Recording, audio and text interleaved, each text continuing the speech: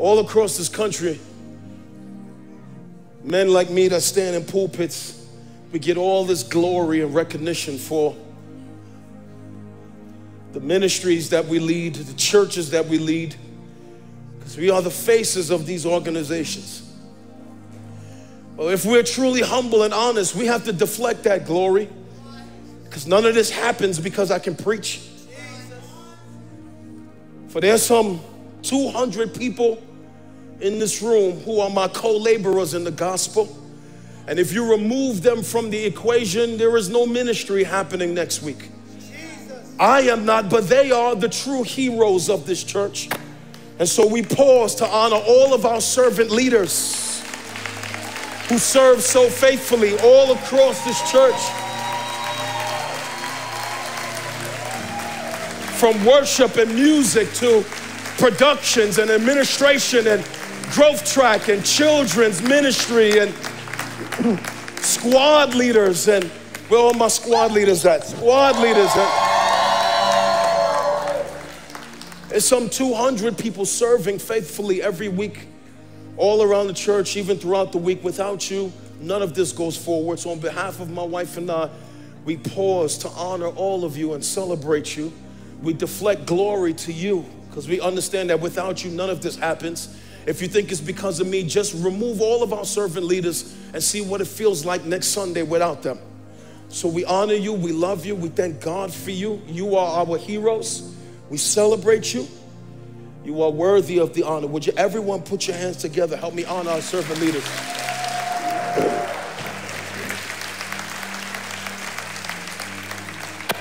I want to give a special shout out to two very special people in the house.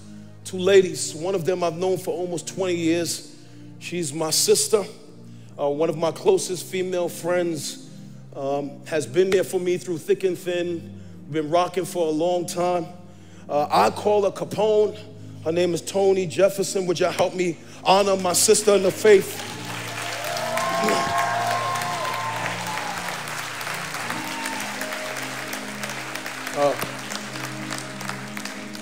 One of the dopest fashion brains I know in the country. She has styled thousands of people, from well-known people and wealthy people, and she's a beast at what she does. Now she's a beast at stocks and options and trading, and she's trying to school me to the game. I'm gonna get that option stuff under control, right? Grow my portfolio. And when I was a very young man, maybe 2 years saved, I had the opportunity to serve as a youth pastor at a church in North Carolina. And there was a group of teenagers there who served in that youth group. And that youth group was small, but it caught fire. And there were a handful of teenagers in that youth group who I had an affinity for. And one of them, we stayed close, man, for almost 20 years now. I've watched that teenager grow from a young girl serving God and being holy and living faithful to now a mighty woman of God, a preacher, a teacher, an attorney, a wife, a mother, beasting at her church. She's here with her husband. Would y'all help me honor one of the women I had an opportunity to disciple for almost 20 years? My little daughter in the faith, Chasley Woodley, who's sitting right here.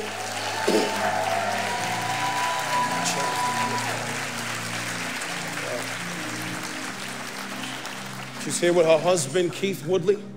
And their little man is here. They got a little one on the way. And just so thankful to see you here, mighty woman of God. I'm so proud of you. You've come a very long way. No more little girl, mighty woman in the faith. Yeah, mighty woman in the faith. We do our first women's conference, you're gonna be up here preaching. No, that is the fruit of discipleship. Not classes, life on life.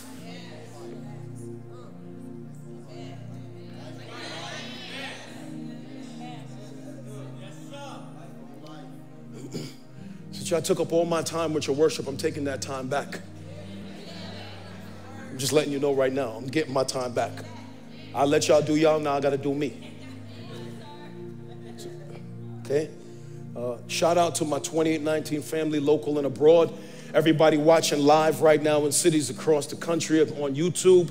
a few pockets around the world. Wherever you're watching this live, we welcome you to our gathering right here in Atlanta, Georgia, to our online family. And to all the guests in the room, we welcome you, and to everyone who's not a follower of Jesus Christ, we welcome you. If you're not here, if you're not a follower of Christ, I'm preaching a message today to the followers of Christ, so you get a chance to eavesdrop on these conversations we're having. We're in a series of talks, a series of messages called Kingdom Gems, okay? And we are preaching through the most famous sermon ever recorded in the history of the world, the Sermon on the Mount. It was a sermon that Jesus preached in the 1st century AD. It is the most important sermon in the history of the world.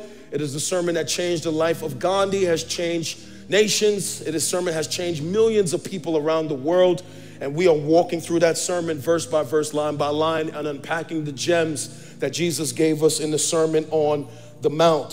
For all my note takers today, we're going to unpack Matthew chapter 6, verse 25 through 34.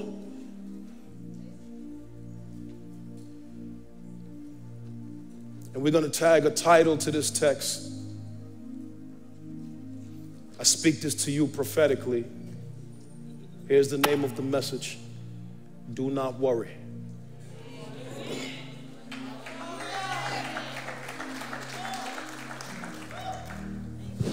For somebody else, I should just say, stop worrying. Do not worry. Spirit of the living God. We have worship, we have danced, we have praised, and now our hearts are settled in this moment where we feel your presence all around us, on every aisle and every row, filling this room, going across that camera. There's no shortages, God, of things to worry about in this room, in that chat. You know the overwhelming amount of circumstances that are in this room. You know them. I don't. Would you help this weakened earthen vessel to the best of his ability communicate these eternal truths to these, my brothers and sisters, my sons and daughters, your people. And may the unbeliever in the room just lean in to hear the genius of your wisdom. I pray that we would be challenged, convicted, comforted, changed. Let nothing distract us in this moment from that which is important, the proclamation of the Word of God, that eternal Word that transforms the soul. I pray a blessing over the preaching of the Word in the mighty and the majestic and the matchless name of our Lord and Savior, Jesus Christ. If you receive that, just say amen. Amen is not a churchy word. It just means so let it be. Do not worry. Family, can I be honest with you this morning? Can I be fully transparent? Okay. I believe personally, and I learned this from my wife. I learned this from watching Lena, from something that she guards at all costs. You know, she tries to protect me, and she's a beast around her children, like she's a pit bull. Don't let that smile fool you. She'll wreck shop for one of her children.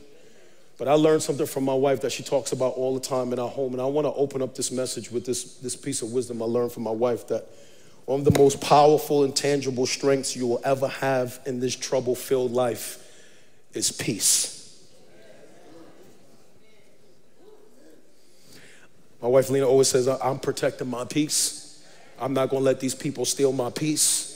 I'm not going to let this steal my peace. She's always talking to me about guarding her peace. I knew not what that was like, and I learned that watching her. She's always on the guard for her peace. It is one of the most powerful, intangible things you will ever have in this life that gives a human being strength and confidence is peace. Now, when I say peace, I'm not talking about that surface tranquility that is logically disturbed whenever things are jostled in our life by unwanted circumstances. I'm not talking about that kind of peace, no, my friend. When I talk about peace, I'm talking about that deep inner reality of a quiet assurance that is anchored in spiritual truths that steadies the soul in the middle of anything that we're going through. It's a kind of peace that hears a doctor's report and doesn't fall apart. It's the type of peace that loses a job and does not fall apart. It's the type of peace that something blows up in your life, but it doesn't fall apart. It's the type of peace when you see somebody that should lose their mind in the middle of a circumstance, but has not lost their mind in the middle of a circumstance. It's that kind of peace that's anchored in something much deeper than my circumstances. For you and I have learned that peace is not the absence of trouble, it's not the absence of war, it's not the absence of all those things, troubles or frustrations. True peace is a state of being that's given to us by the Lord, and true peace is really born out of a revelation that comes from the Lord. When I think about my children, some of the babies that's downstairs are formation kids, I think some of the best people that image or model peace are little children, 1-year-olds, 2-year-olds. You ever look at them? All they know is peace. They kind of live with a carefreeness. And no matter what's going on in your house, it doesn't seem to disturb them at all. They don't care that the bills are not paid. They don't care that you got fired from a job. They don't care that you're having marriage trouble. They don't care. When you look at little children, it doesn't matter what's going on around a little child. They just seem to maintain peace. They are unmoved by the things that are happening around them. Man, they'll fall down and bruise a knee and get up and wipe their tears in 5 minutes and go right back to peace. It's no wonder that Jesus says, unless you enter the kingdom like a little child.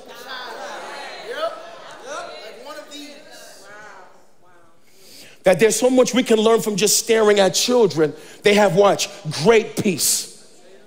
But I watched something happen in the lives of my own children. As they grew from being little kids to teenagers and now adulthoods, with growth came awareness. And awareness came awareness of troubles. And awareness of circumstances and situations. And then what was untroubled peace has become loss of peace from time to time, as they have grown now and they have a more consciousness of the realities of life. Because something happens to us when we're adults. As we grow into adulthood, we are constantly aware of everything around us that is wrong, that is difficult, that is hard, that rocks us from our peace. Do I got to witness anybody? Awareness of the things going on around us, man, it kind of opens the door. Listen to me. To the greatest enemy of peace. You know what that is? Not the devil. Anxiety. The greatest enemy of peace is anxiety. You know it because it comes on in a moment when something shifts in your life. Worry. Worry's not foreign to you and me. Everybody in here is worried. Everybody in here has felt anxiety. It's a common human emotion. Worry is common, man. It is brought on by any minor of things, like just the shift in a circumstance can make you worry. Something falls apart in your life, you can start to worry. A circumstance moves, you start to worry. Oftentimes I've learned, because I'm a perfectionist, and pray for me, that sometimes anxiety sets in when you have a feeling of a loss of control. I ain't got no honest people in the room. Any perfectionists in the room? As soon as things are outside of your little control, you start to worry. When you cannot fix the circumstances, when they are beyond your control, we start to feel worry. Can I go deeper? The emergence of some perceived need stirs up anxiety and worry. But among all the things, family, that creates worry and anxiety in the hearts of men, the thing that's at the top of the list that creates anxiety and worry is our worry over our current financial situation, our resources, our financial stability, our financial future, our 401k, our money market accounts, our investment accounts. How well are we going to be off when we retire? What am I going to have when I'm done working? Is Social Security going to last past 2025? The truth is, the thing that stirs the most anxiety in American believers and Americans is our anxiety over our financial stability. Can we pay the bills? Can we take care of our families? Can we feed these children? Is my business going to expand?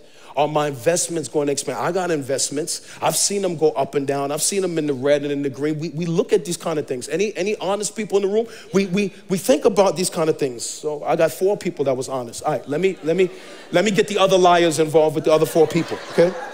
Because I said, can we get any honest people? I seen 4 hands go up and like 500 liars. So let me bring us all into the conversation together, okay? According to a recent study, nearly 8 out of 10 Americans, that's 78%, are stressed out about money, ranking at the top cause for their stress, with millennials ranking at the top of that list who were surveyed. So if the stat is true, that means 80% of us in this room right now as I'm talking to you, we are worried about our financial situation. 80% of us. So the other 20% of you just pray for me while I talk to the other 80% of us. Because 90% of this church are millennials, so I'm in the right room. Because y'all was at the top of the list. Right? 95% of this church are millennials, so I know I'm in the right room. I'm talking to 80% of this room that is stressed out about finances and your future. And do I have enough money saved? And can I buy this? And can I afford that? And the groceries, and you're choosing between groceries and gas. And is my business? I'm talking to you. And as a result of anxiety and worry, and I've known this personally, you know what it does, man? That kind of difficulty, man, it makes it hard to find the joy of living a life of simplicity. That the little things, we don't even have gratitude for the little things because we're so anxious about all these other things. We can't even be thankful for clothing and for food and for relationships. Like, we can't even enjoy the simple things in life because we're so anxious about all these big things. Like Biggie said, right? Like I was watching the Tories the other day, dope movie, right? Like the great prophet Biggie said, more money. Yeah. I'm gonna add to Biggie's line, more money, more problems, more worries.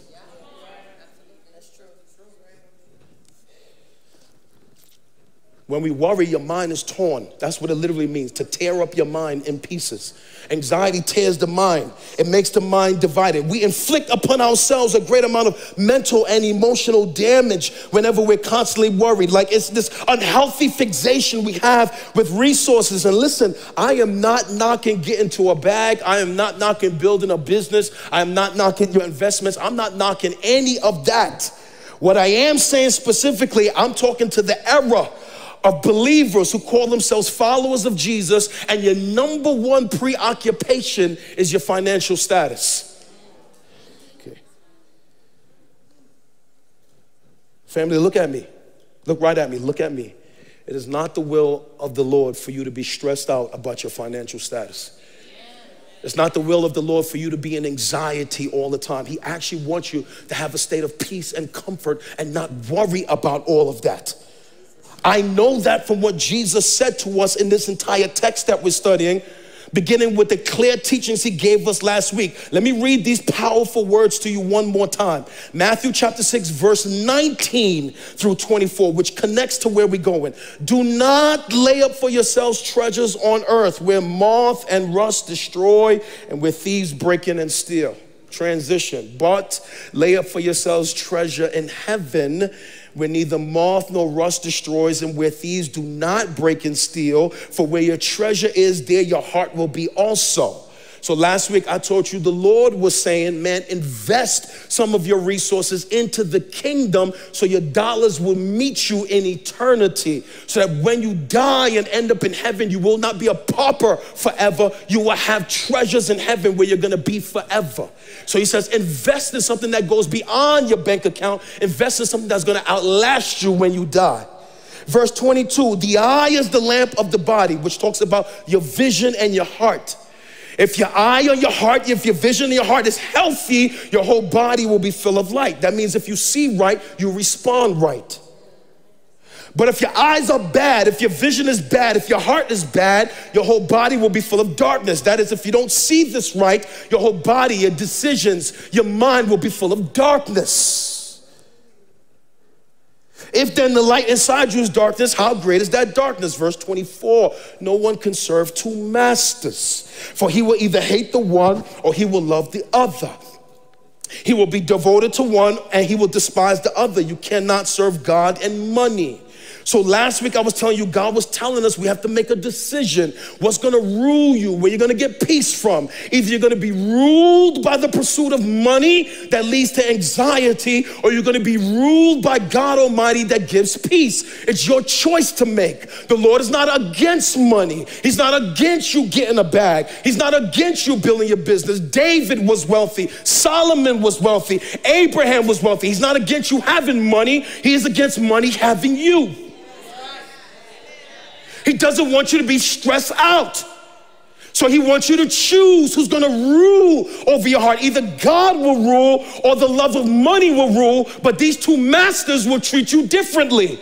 One will bring anxiety, the other brings peace. Right? I want to tell you something. The love of money is like godlike. That lowercase g is godlike. When we have a love of money, man, it commands worship.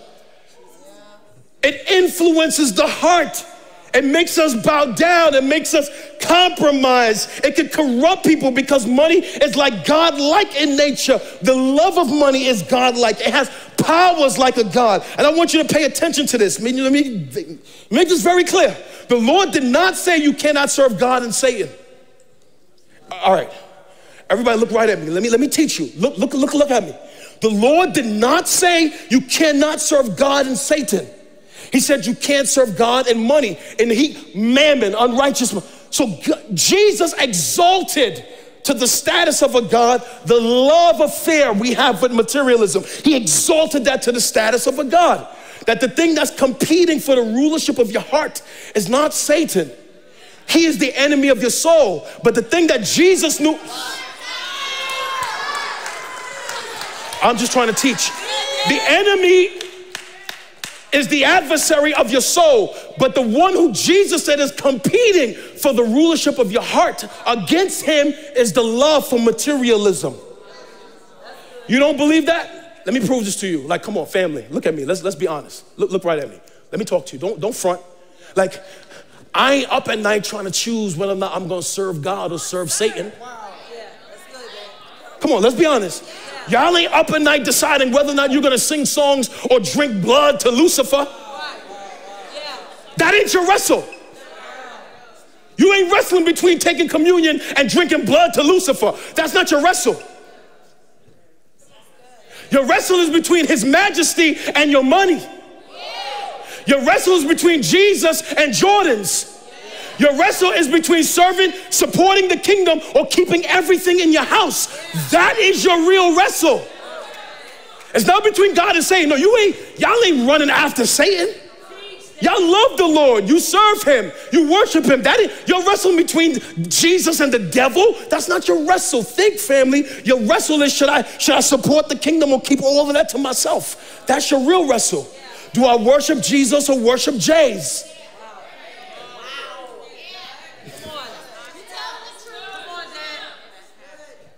I'm just trying to make it real. Like, that is our real wrestle. Support the kingdom or support my house. Not take communion and drink blood. Think. You're not up at night trying to decide if you're going to worship the devil. You're up at night trying to decide, am I going to support the kingdom? I got a bill to pay. I got debt to pay. I got to send my kids to school. Your real wrestle is between God supporting the kingdom and what you want to keep in your house. That is your real wrestle. That's what the Lord is saying here. That's what causes anxiety.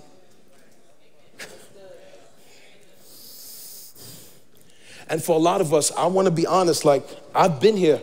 I know it's not intentional. For some of you, it's not intentional. I know you really want to. You're looking at your debt. You're looking at your school loans. I know it's not intentional, but inadvertently, man, money is our master. inadvertently. I know it's not intentional for a lot of you. I know it doesn't come from a bad heart. It just happens through the nature of all the things we got going on. So what is Jesus saying? I want you to listen because I'm trying to help you. Listen to me. He's trying to tell you and me, I'm talking to followers, our unhealthy preoccupation, fixation on materialism will cause you to always be stressed, frustrated, anxious, and worried. But Jesus not wanting you to do that. He wants you to see right, feel right, understand right. Look at how he tries to love you by freeing you from that burden. Now listen to me. He's not against you having resources. He just don't want you to have worry and anxiety about it. So look what he says. He said everything from 19 to 24, the eye is lamp of the body, your treasures in heaven, all that good stuff. And then he connects it to this next thought. Now watch the text for this morning. Everybody look. Matthew 6:25. Look at the mastery teaching of Jesus. Therefore, I tell you. What does the word therefore means? Whenever you see a therefore in the scriptures, it means go and check what was previously said. Therefore is a conjunction word that joins two thoughts together.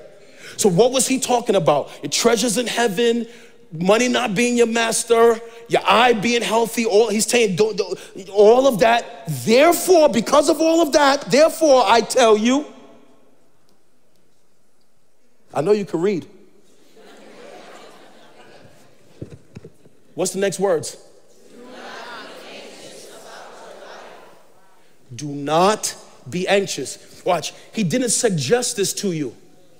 The words do not is a commandment.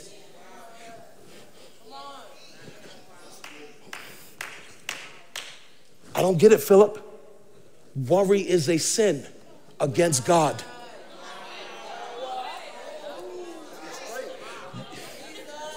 Some of y'all trying so hard not to smoke and not to drink and not to sex and not to gossip. You should be trying not to worry.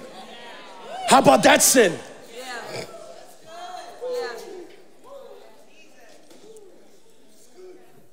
If you're trying to tone down some of your sin, I got sin in my life too. If you're trying to tone down, here's someone we could put on the list. Let's tone down worry so we have more peace. Let's treat worry like a sin so on the backside of it you have more peace. See, some of you don't treat worry like a sin. You treat worry like my dog Chance. You treat it like a pet. So you keep a leash on it and you treat it and you feed it and you give it water and food and you keep it in the crib. I want you to take it off the leash so you don't treat worry like a pet. Instead, treat it like a sin that you start to hate it to the point that on the backside of it, you just get peace. Like what? You say stuff like, I refuse. Nah, I wish I had 400 people. I refuse to. Can I go deeper? I will not sin against my Lord by. Add that to your list. How about that? Because when you start talking like that, you know what comes on the backside? Peace. Peace. I refuse to worry. Man, I got a doctor's appointment about my kidneys. Or we find these two cysts in your kidneys. We don't know if they're metastatic. We don't know if they're cancerous. We don't know if you got kidney disease. Man, that report rocked me for about 48 hours. But then I had to go down in the basement in my prayer room and pray myself out of that place and said, I refuse to worry. I see the report. I see all these words and what they mean. I understand what's on the backside of them. Dialysis, death, I feel you. 48 hours later, I refuse. And you know what followed that? Peace. I just want you to get gangster for just a second and say, I refuse. I'm not gonna worry. For me, it was that kidney issue. You fill in your own blank. I'm just talking about what I've been dealing with recently. You fill in your own blank. I see this, I refuse to worry. I heard that, I refuse to worry. I know what they said, I refuse to worry. I know they left me, I refuse to worry. Lost a job, refuse to worry. I got abandoned, refuse to worry. I know what they're saying, but I refuse. It's a sin against God.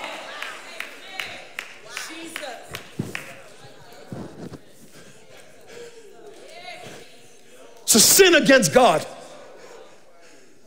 And I'm going to tell you why. Ask me why. Let's read. You want my opinions or you want the word of God? Which one you want, my opinions or the word of God? You want an article from Google or you want the word of God?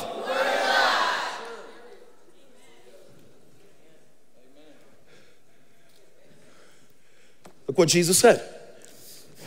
Do not commandment in, I don't want to bore you with Greek and stuff, but like this do not in my Greek study material is like there's a fire mark around the do not, which tells me that this is a commandment. It's an imperative. It's don't do it. It's if you've been doing it, stop doing it. And if you haven't been doing it, don't.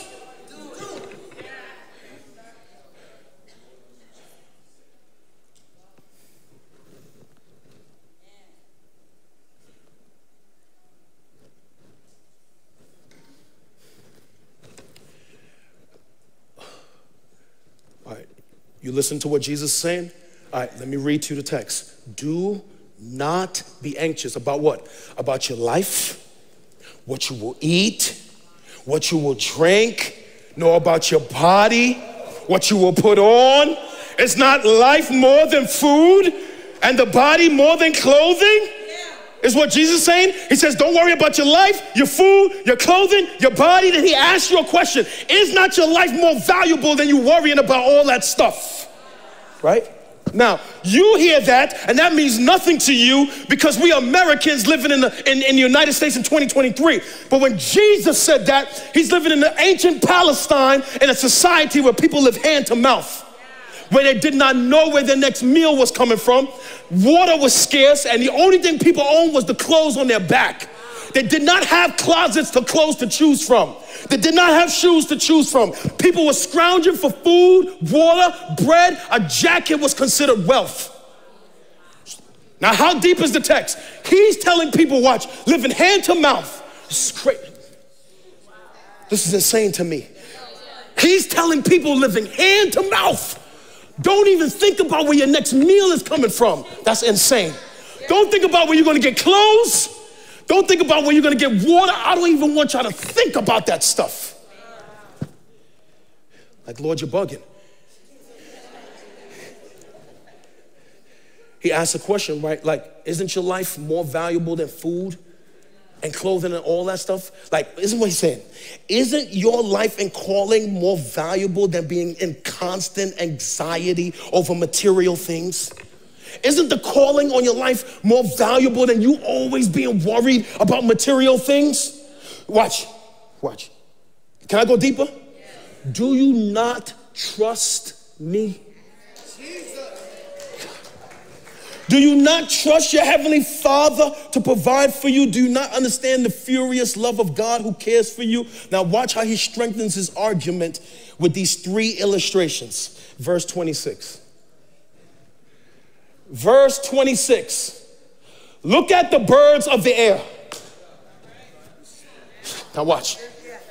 He's telling you stop worrying about, watch, food, clothing, drink, what is all that stuff? All of your needs. All of your provision. Watch. Listen. Watch masterful teaching.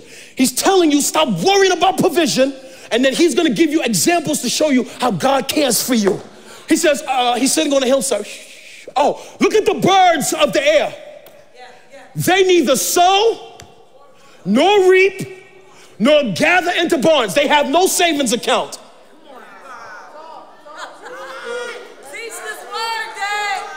Watch.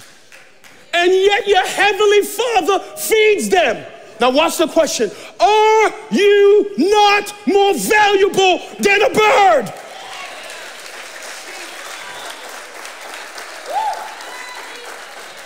No, man, you ain't feeling me yet. Listen, a bird can't pray, don't have a relationship with God, can't read the Bible, it's not filled with the Spirit. Watch, was not created in the image of God. It doesn't have the worth and value that you have. Yet if God as a creator feeds an animal, do you not more think he's going to take care of all of your needs?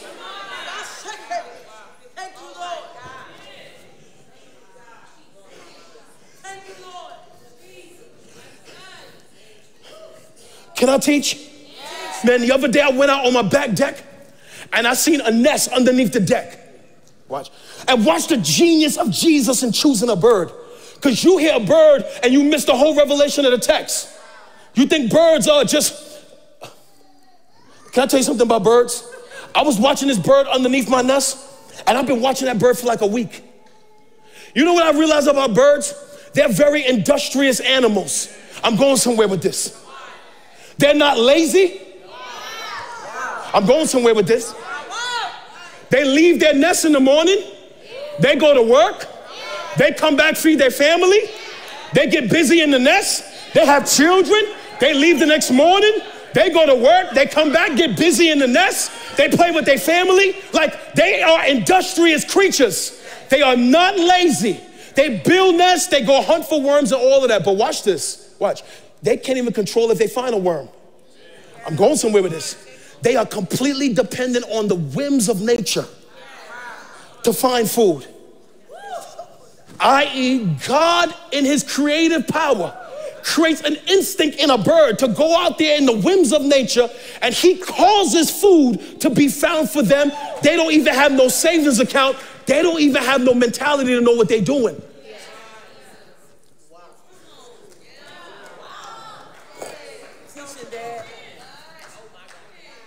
I ain't never seen a bird die from hunger.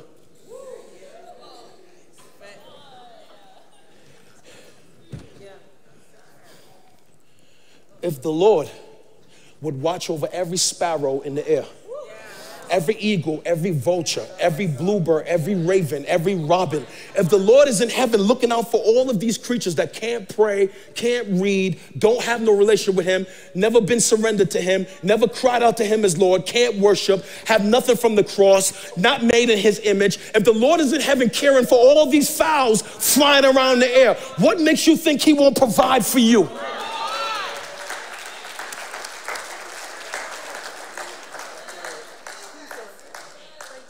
Some of you, the next time you start worrying, need to just go to a park and just stare at the birds and think to yourself, if God cares for that animal, why am I? Why are you? Why? As if he loves a robin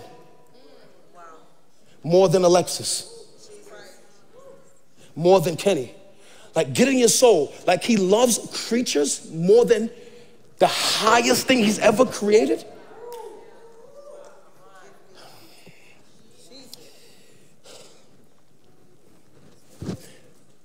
What was Jesus trying to say? Prioritize the kingdom, provision follows. You know, I just thought about something else. Can I go deeper? I got to hit you with this before I move on to the next verse. Can I go just a little bit deeper? Can I? You know what birds are busy doing all day, really, when you look at them? Watch. They're busy just fulfilling their purpose. Jesus. Thank you, Holy Spirit. Jesus. And as they fulfill their purpose, provision follows them. Let me repeat this, because some of y'all looking at me like deer in headlights. Jesus. Birds build nests, leave nests, give birth to babies, find worms, comes back, feed their family, raise their children, push them out the nest, do it all over. They just fulfilling purpose. And as they fulfill purpose, provision follows them.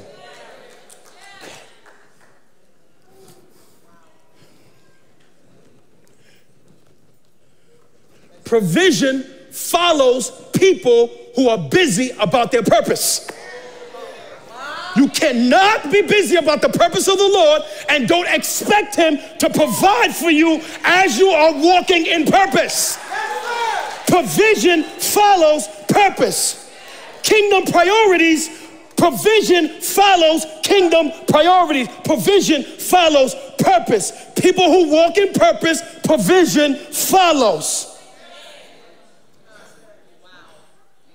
Like, my wife and I was in the hallway the other day. We was having a family meeting in the hallway. Our kids came home. We was in a restaurant somewhere. We celebrating Izzy because she got her first little job at some little boutique. Yo, shout out Izzy, right? She got her first little job at a boutique.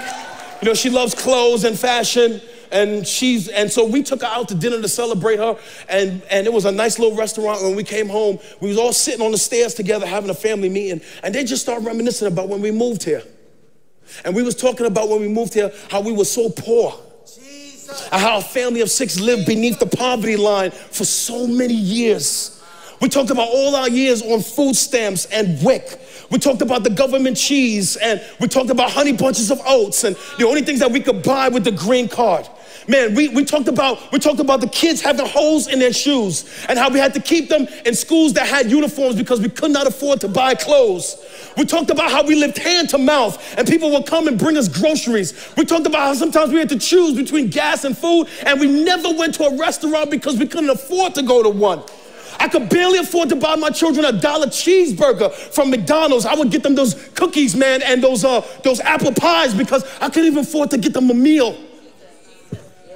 We talked about how my wife would drive around neighborhoods in a minivan that somebody gave us because we couldn't afford a car. And she would drive past people's trash. And if she found something in the trash that she could use, she would put it in the minivan and she would bring it home and she would clean it. I remember 3 kids spent time in the same car seat that she found in the trash that she brought home and washed because she's industrious. That's a P31 at her core, right? Right? Y'all too bougie for that. I already know, right? I'm talking about poverty, yo. Driving around, picking up stuff from people's trash and bringing it home. And you know what? All that time we had the joy of the Lord. This is a true story. And we lived like that for years, man. Years. So many years beneath the poverty line. Raising children in poverty, man. And all that time we had joy. Watch. And all that time pastoring a church and nobody know we had no food in our own fridge. Wow. Preaching on Sunday morning and going home hungry. Well, God would raise up some mother to cook food for us every Sunday. And without that, we had no food. Not complaining from the pulpit, but living in poverty behind the scenes. 6 people beneath the poverty line. Wasn't even above $24,000 a year with 6 people.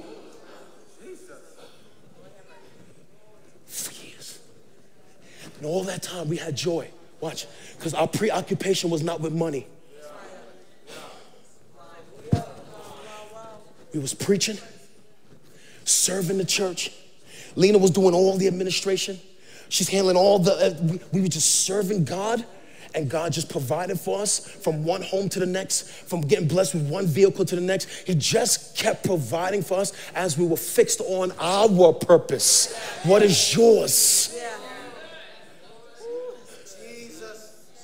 Not worried about money. It follows those who are busy about purpose.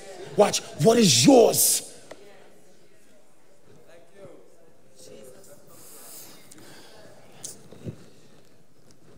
Not ashamed about it either. We lived hand to mouth, pastoring a church for years. Living off of other people's trash for years and not being ashamed about it. We saw it as God's provision. The car seat on the side of the road was God's provision when we could not afford a car seat.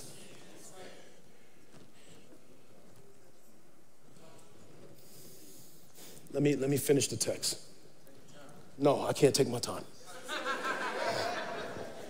Watch, let me finish the text. And because Jesus knew some of you will be sitting here arguing with me right now in your mind, he gave you verse 27.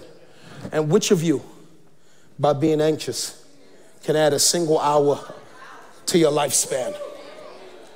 Since you want to argue that I'm not good enough to provide for you. Which one of you by worrying is going to add an hour to your life? In other words, here's the tagline for worrying accomplishes nothing. You gain nothing by worrying. All you do is empty today of its hope.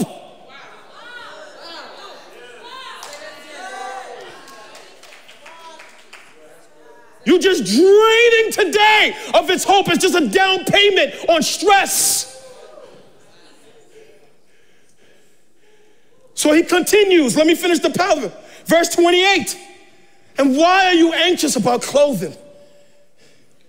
Consider, watch, not just look at, think about. I'm almost done. Look, last few verses. The lilies of the field. How they grow. Neither they toil, that's like working like a man, or spin, working like a woman. Yet I tell you, even Solomon in all of his glory was not even arrayed like one of these. But if God clothes the grass of the field, which today is alive and tomorrow it is thrown into the oven, will he not much more clothe you, O you of little faith? Watch. The Lord is talking to people in ancient Palestine. I'm almost done. I'm at the end. Look, talking to people in ancient Palestine. He's on a hill. He says, y'all see that grass right there? Watch this. Uncultivated vegetation. I don't get it, preacher.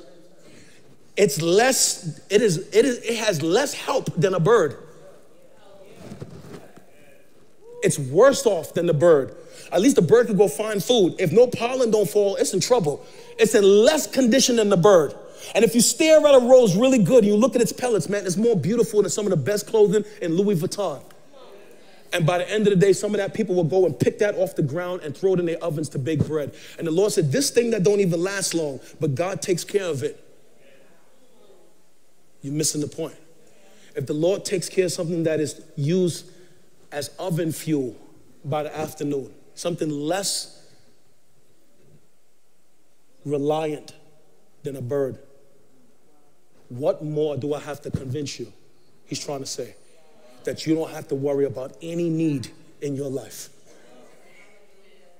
If you can't be convinced that I take care of grass and animals and that you are more valuable, I'm not sure what else will convince you. This is the lowest thing that I take care of. Why do you think I won't take care of you? Next time you're driving around and you're dealing with anxiety, just look at somebody's lawn and think God provides for the lawn. Are you not more valuable than the lawn? It almost makes worrying ridiculous when you think about who's talking. The creator of all things, the one who says he owns all things. You know, it's nothing for God to funnel anything into your hands in a moment. A handshake could change your life.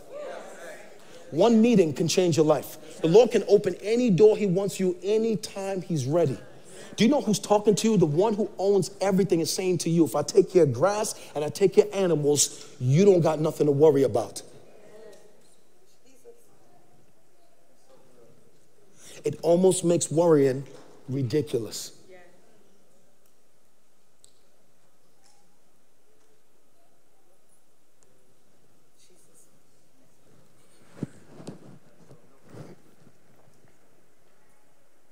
Can we finish? The last 4 verses.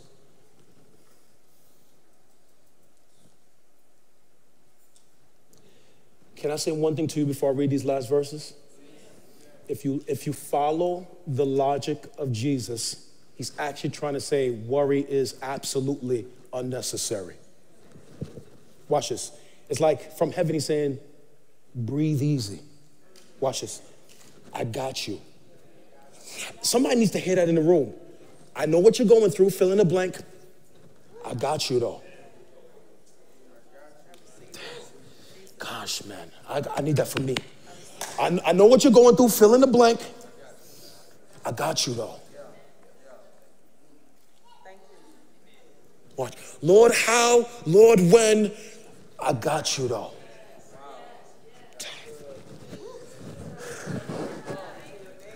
Lord, how? Lord, when? I got you though. Lord, this doctor's report about my kidneys. Philip, you my preacher and son. I got you though. Just keep preaching. I got you though. Can I give you a report about my kidneys? Benign and trending in the right direction.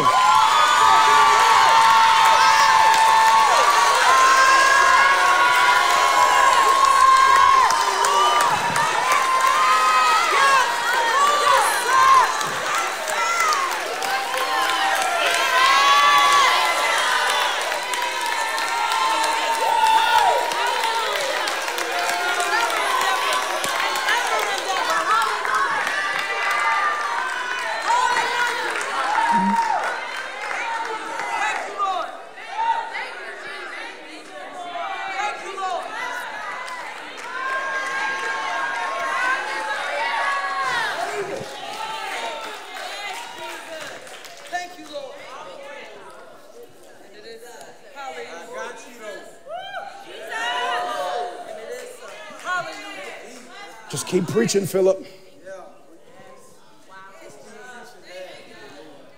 What are you worried about, Philip? If I call you home, you win. If you stay, you win. You really can't lose, Philip. What do you worry about?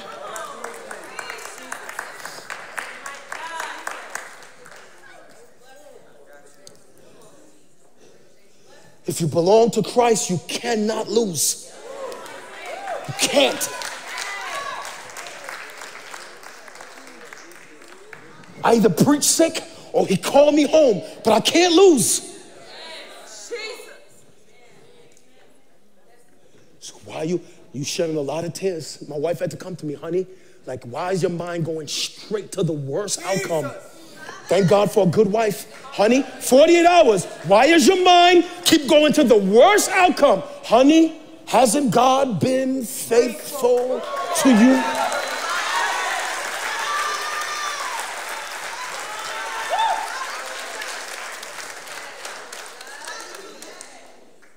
That's Lena for 48 hours. Philip, no, she don't say that. She, honey, has not God been faithful to you? Pull yourself together. Your people need you, honey. The doctor didn't change the report. Do what you gotta do. Stop worrying, honey. Get down in my prayer room and pray worry out of me. I'm gonna preach with this doctor's report, and if I die, I get my crown. I cannot lose, so I shall not worry. I'm so serious.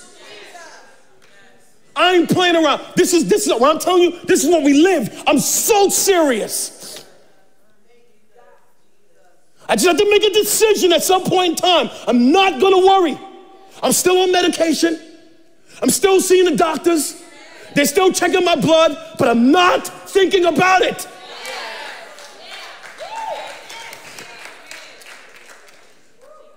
I ain't all the way out of the woods from the doctor's report, but from my Bible, I'm out of the woods.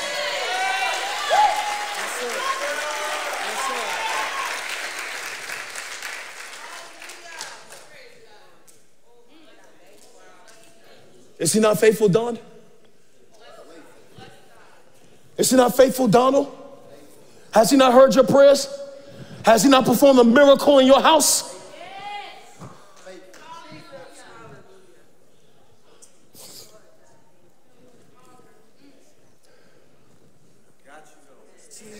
I got you though.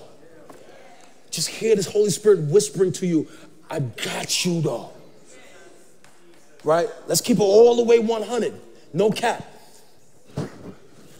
There's no cap here. There's cap on the internet. There's no cap here. Right? Like, I got you though. If you focus on the kingdom, I got you though. No cap here. All right. Can I read these last verses to you? Verse 31 to 34. Therefore, he concludes his argument. 3 times he says, do not be anxious, saying, what shall we eat? What shall we drink? What shall we wear? For the non-believers, the Gentiles, the people far away from me, man, they are running after all these things. And your heavenly Father knows you have need of all of these things. He knows what you have need of. Remember, this chapter started with the prayer. Your kingdom come, your will be done. Focus on the kingdom. Give us this day our daily bread. He's like, Lord, I ain't gonna hold you. He already knows what you need. Last 2 verses and we're done. No, we're not done. I got to give you something.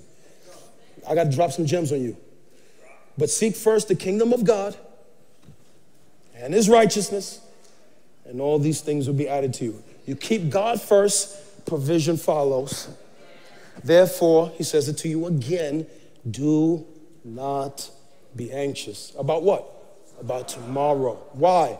For tomorrow will be anxious for itself.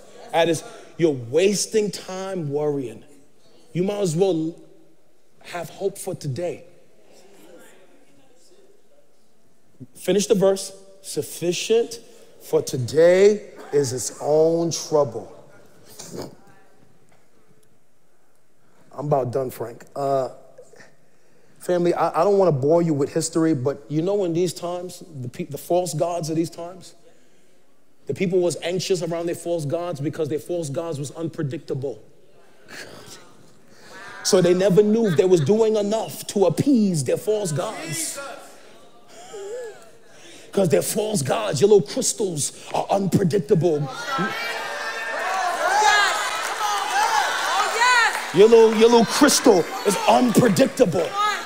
Miss Cleo is unpredictable. The people were anxious serving false gods because their false god don't move. They were unpredictable. I'm not talking to you, do you? Unpredictable. You missed the point. God is not unpredictable. He is so predictable, he gave you his word.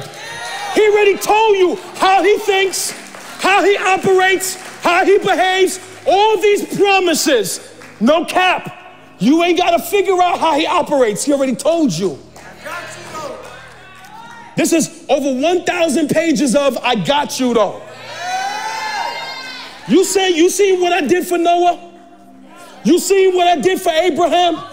You seen what I did for Joshua? You seen what I did for Gideon? You seen what I did for Ruth? You seen what I did for Esther? You seen what I did for Nehemiah? Should I keep going? You seen what I did for over and over and over, like over 1,000 pages of I got you though. No unpredictability here.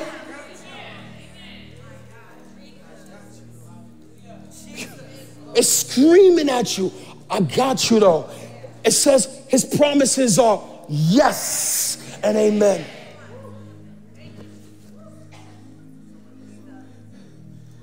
Worry robs the heart of peace, robs the heart of joy, robs the mind of clarity, it robs the body of health, it robs the believer of mental energy. So I want to close with this. I know you're going to worry again. So I want to give you 3 things to help you to stop worrying. This is like practical medicine. Write them down or take a picture when they come on the screen. The reason I'm doing this out of love as your pastor, because I already know with all this preaching, you're still going to be worried about something next week. So I'm not going to leave you helpless because I love you and I got you though. I'm going to give you 3 pills to help you with worry. Y'all ready for these? Number 1, how do you deal with worry? Number 1, lift up worry. Lift up worry. You got the picture? Now give me my verse. Take a picture of the verse. Philippians 4:6-7. Lift up worry means turn every worry into a prayer. If you worry about it, turn it into a prayer. Philippians 4:6. Paul writing to a poor, generous church. Do not be anxious about how many things? Anything. That means everything. Here's the transition in the text. But in everything, by what? Prayer. And by what? Supplication. And by what? thanksgiving, do what? Let your requests be made known to who? To God. Then what's the promise? And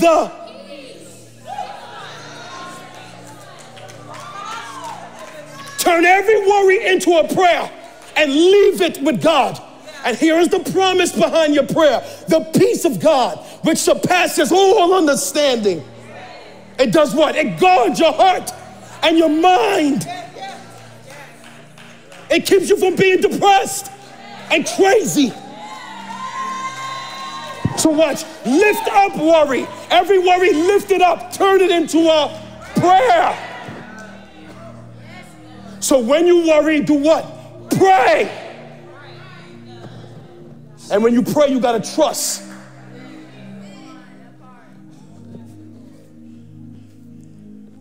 So watch, this is a burden. Everybody watch me. This is something that got me worried. This is fill in the blank. I lost a job. When I pray in the spirit, I carry it to God. Yeah. Now, whose hand is it in? God's. It's in the hands of the person that can do something about it. Your job next is to pivot away and trust him that I got you though. This trust right here, this spot I'm standing produces peace for your mind. But if you start to worry again, you go back to God and say, I know what you said, but I can handle this without you. Let me take this problem back. So when you have worry, the first thing I want you to do is what? Lift up worry, pray. Number two, whenever you worry, tear down worry. You got a picture? Taking notes? What does this mean? That means when you're thinking negative and you worry, capture those thoughts. Here's the scripture, 2 Corinthians 10:5. Paul says, destroy arguments and every lofty opinion that is raised against the knowledge of God. We take captive.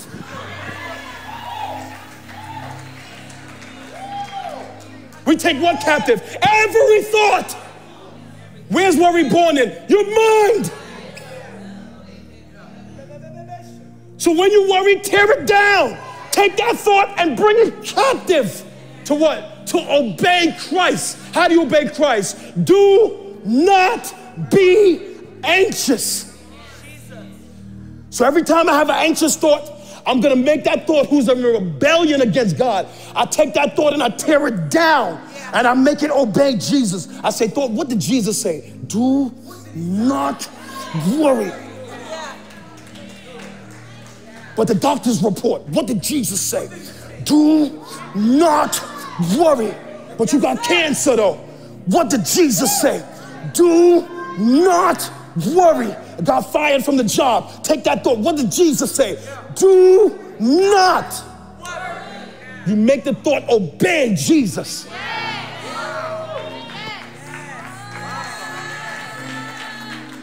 Don't let your thoughts run rampant. One of the greatest blessings of being a human is that you have the ability to choose a different thought.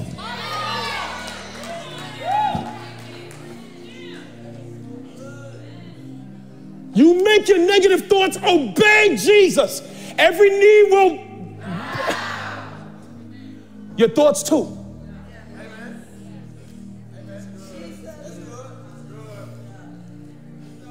So when you feel worried, lift up worry. Turn every worry into a prayer. Tear down worry. Okay? Capture every negative thought. And number three, move from worry. You got that? That means be concerned, not worried. Worry paralyzes. Concern leads to action. You see the difference? When I'm worried, I'm paralyzed. If I'm concerned, I move to action. I got a doctor's report, I'm drinking more water and cranberry juice. That's action. But I'm not worried about my kidneys. I'm just drinking more water. You see that? Concern leads to action. Worry leads to what? Paralyzed. Here's your scripture, because we are Bible teaching church. Peter writing to people during the persecution under Nero, being put to death. It don't get worse than that. Okay? 1 Peter chapter 1, verse 13. Therefore, you can read, preparing your minds for what? For action. He's talking to people that were worried about death. It don't get no worse than that. Your blank ain't worse than death. Prepare your mind for action. Do something about it. And being sober-minded, set your hope fully on the grace that will be brought to you at the revelation of Jesus Christ. That's good. That's good teaching. I feel a question bugging me, but what about the believers who's suffering? No, I don't got an answer for that. All I know is God is sovereign. How can I say this? Help me. God is sovereign. I don't have the answer for why some Christians die in horrendous things. I don't know. What I do know, for those who don't have, for people who are poor and maybe believers, some of that is the systems of our world that's not equitable in distribution of goods. And some of it is our lack of generosity, that if churches across the world was just radically generous, we could feed every poor brother and sister across the globe. There'll be no Christians who don't have food. That's what they was doing in the New Testament times. Churches raising offerings to support other churches. So we don't blow trumpets on social media, but I'm going to tell you, because we're part of that. In the last couple months, this church has given away over $20,000 to support other ministries. $20,000. Okay? $5,000 for one church plant in North Atlanta.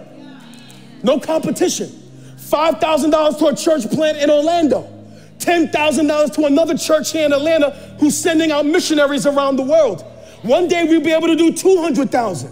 One day we might be able to do 2 million. But for now, with our little budget, we've given away 20,000 because we are supporting kingdom agendas. For some of you, I know you got dough, 20,000. That's nothing for us. Our church, small budget. All right, we're going to do our best for our little 20,000. One day, it's going to be 200,000. I pray for a day we're going to give away 2 million.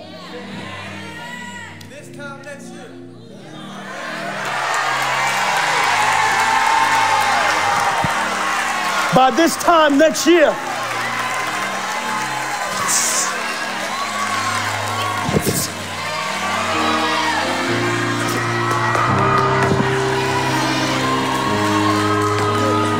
By this time next year. By this time next year, we're going to give away more than that 20 grand. By this time next year.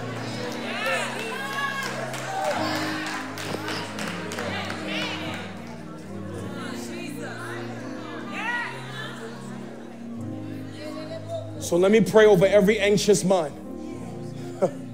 We're about to take every thought captive right now to the obedience of Jesus Christ. We're not going to be a people full of anxiety and worry. You're not going to be worried about provision and being bound by materialism. No. Y'all ready for this? Father, in the name of Yahshua HaMashiach. Come on, Lena. Dang, by this time next year, I pray over every person under the sound of my voice who's been battling worry and anxiety and fear and all these things, God, rooted in a lack of trust. Father, I pray that now in this moment we lift up every worry, God. We lift them up to you. We put it in your hands. You, the only one who could do something about it. Father, we tear down every thought in our mind that makes us believe you can't do in our circumstance what we need you to do. We believe that you are able. And Father God, I pray in the name of Jesus, there'll be something like an explosion of faith in this room, faith across this camera, to believe you, to trust you, to rest in you. Father, right now, I don't even know, somebody might need to come to this altar. We lay down worry right now in the name of Jesus. We lay down, if you got a major problem, come meet me right now. We lay down, I want to pray for major problems. We lay down anxiety, worry, fears, if you got a doctor's report of cancer, something that's been troubling you, God, you can get on your knees in the aisles. I don't care. We about to lay everything down right now. By faith, just get close. If you're battling something heavy, just get close. I'm gonna obey God. If you battling some great need, some great doctor's report, come on, get close. And if you can't get close, get as close as you can. And whenever you get as close as you can, fall down on your knees. No, everybody leaves with peace today. The devil is a lie. Hold one chord for me, Frank. Go up. No. No. No. This ain't no sermon. A shift is about to happen in this room right now. No. No, we are the children of God. We are the sons and daughters of the Most High. He who is able, now unto him who is able. Paul wrote to the church in Ephesus, now unto him who is able to do exceedingly, abundantly above anything we could ask or think. No, we leave no worries. We're not leaving the room with no worry, no anxiety. It's going to bow right now. We're walking out of this room with peace. We're walking out of this room with peace. Lena, lay hands. Just lay hands, stretch hands. I'm stretching hands to everybody in this room by faith. I'm touching you right now by faith. If you're near somebody, just touch them, stretch out like I need a connection point of faith. The Lord got you, Shakia. Got you, Alexis. If you're watching me right now live, just touch the TV, touch your phone, stretch your hands as a point of contact by faith. If somebody's kneeling next to you, touch them by faith. Father, right now in this moment, we are stretching out these hands. We are touching each other by faith. Somebody's touching that screen. Somebody's touching a phone. Somebody's touching that television screen. Father, we lay down right now everything that's causing worry and anxiety and stress. Every financial problem, every medical report, every relational issue, every marriage issue, everything that's making us heavy, every need, every godly desire, everything, God, that's been burdening our heart. Trauma from the past, someone we need to forgive, something we keep rehearsing in our mind, something that is outside of our control, that only you can do something about it. We lay it down right now. It's laid down with my kidney report. We trust you. I pray for a release right now of faith in this room. Faith across that camera.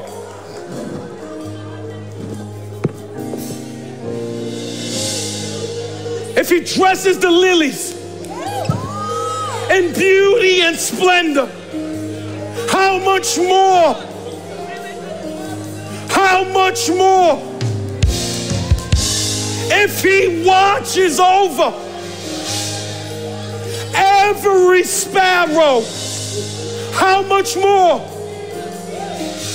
How much more if he dresses the lilies?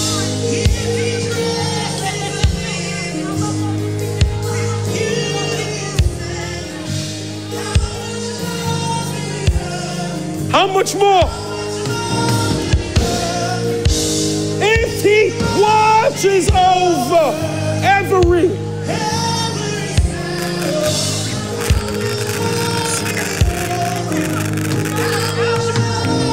if he dresses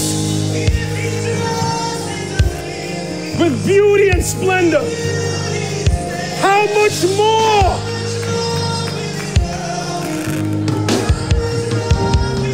If he watches over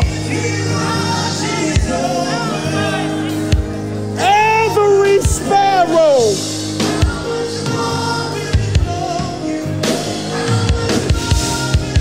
if he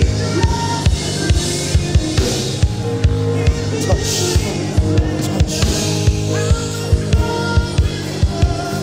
Oh, hallelujah, God. Hey, God. Hey, God. Hallelujah, God. Touch. Sing. If he blesses the lily, sing.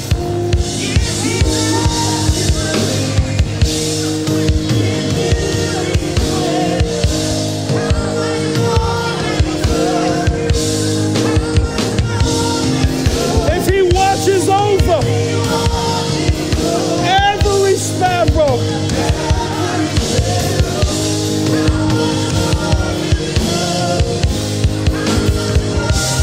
if he dresses